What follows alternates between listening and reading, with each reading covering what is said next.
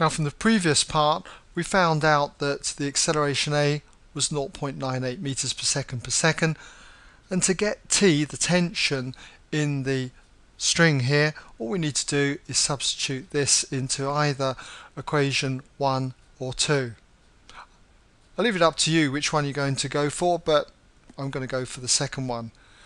And so what I can say is sub this into 2, and if we sub this into 2, we've got that 2 times g minus t equals 2a, 2 times 0.98.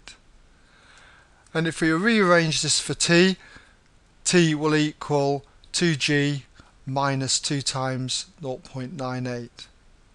Take g as 9.8, work this out on your calculator, and you get that tension T is 17.64, and don't forget the units, newtons. And there's our tension.